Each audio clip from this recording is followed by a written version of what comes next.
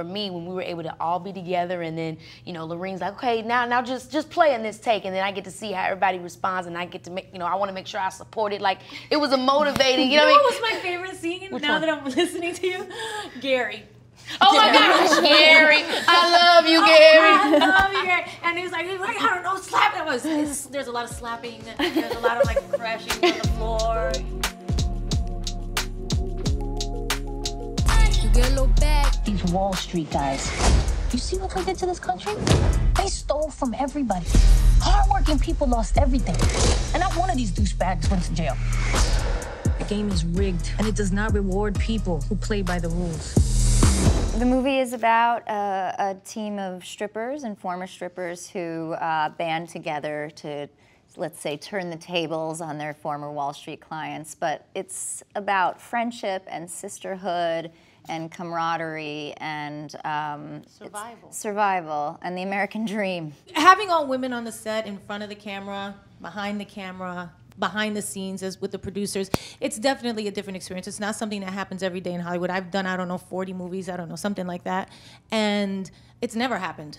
I don't think it's ever happened. I mean, I've starred in films and I've had a woman director here and there, but it's mostly men, front of the camera, behind the camera, and all the stars are usually men besides like one woman. So this was a beautiful thing in that it was really equal.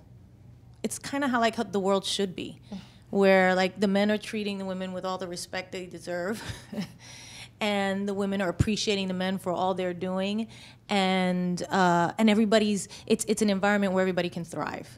I can't even say enough. A little, just enough, enough to fucking kill it, like to really be a badass in it, you know, because that's what these women were. They were really tough. They were daring. They pushed the envelope. For me, I mean, and I think Keke as well, the costumes were so important.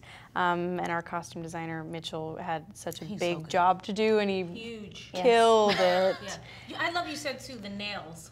The nails, I worked press-on nails from like Walgreens, from the local drugstore, put those on every day, and once I put them on and couldn't, you know, pull down my pants anymore, I was like, okay, this is the vibe. Yeah. Because Jennifer will always hype it up too. She would like, go for it. Go for it. Are you guys ready? Remember, he might fucking die. That's what you were saying. Yeah, remember, he might die right now, and we are all going to jail.